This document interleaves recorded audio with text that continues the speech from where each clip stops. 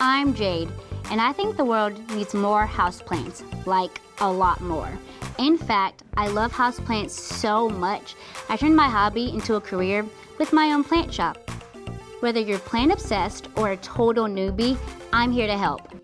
Hey everyone, welcome back to Handmade. Today we're going to be talking about the Monstera Deliciosa, which is commonly referred to as the split-leaf philodendron or Swiss cheese plant. It's a very popular houseplant and is known because of its unique leaves and large size. We're going to be talking about the basics of this houseplant, how to make it thrive, and how to produce mini baby monsteras from your larger mother plant. So let's get to it.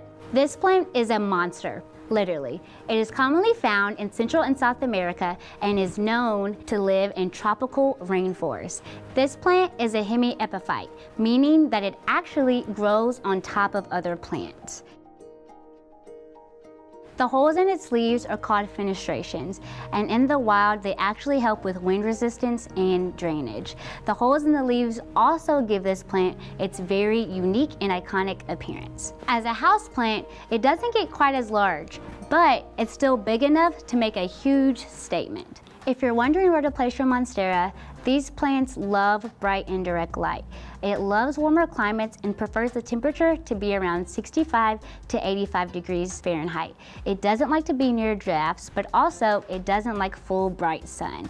The more bright light it gets, the bigger the holes in the leaves will develop. When to water your Monstera depends on the seasons. In the summer, your Monstera may need water once a week to once every 2 weeks because it's getting great sunlight and it's growing rapidly. Whereas in the winter, your Monstera may only need to be watered once every 3 weeks because it's not the growing season. You know that your plant is thoroughly watered whenever rain droplets start to collect on the drain tray.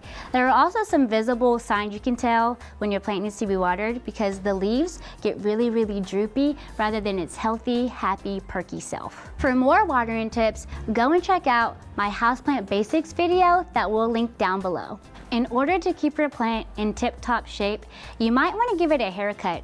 You want to start to prune leaves that are leggy, drooping, brown, or yellowing in appearance. This is a sign that they need to go. And when you cut your leaves, it actually stimulates new growth, so it's a win-win for you and your plant. One of the coolest things about this plant is you can cut its leaf and make an entirely new Monstera. The process is called propagation, and it's not as hard as it sounds. When you propagate your Monstera, go ahead and look at the stem and look for a node that is like a pimple on the plant. It's a little protrusion. And also, if you can, go ahead and find a root because this leads to a successful propagation experience. You want to cut below that root and below that node, stick it in some water, and wait 2 to 3 weeks for roots to develop. Look for roots that are about the size of your pinky, and then you know that it's ready to plant in some soil. This is a plant that was propagated a month ago. As you can see, it has a very extensive root system and is now ready to put in some soil. There are a few questions I get asked about this plant a lot. The first question is, why doesn't my Monstera have any holes in its leaves? This is a very young Monstera. You can tell that it's young because its leaf size looks like hearts and doesn't have any holes yet. However, when this plant gets around 1, it'll start developing that iconic look with all of those fenestrations. The next question I get asked is, why are my Monstera leaves yellowing? This is likely due to you overwatering it. When you see a yellow leaf, make sure that you prune it back and that your plant has good drainage. Also, make sure that your plant isn't sitting in water because Monsteras don't like having wet feet. Another question I get is, why is my Monstera's leaves turning brown? This is likely due to the lack of humidity in your environment. In order to add humidity, you can add a diffuser, use a pebble tray, group plants together, or regularly mist your Monstera. Now you know some basics about this lush tropical plant. Let me know in the comments what plant questions that I should answer next. Don't forget to like, subscribe, and I'll see you next time. Bye!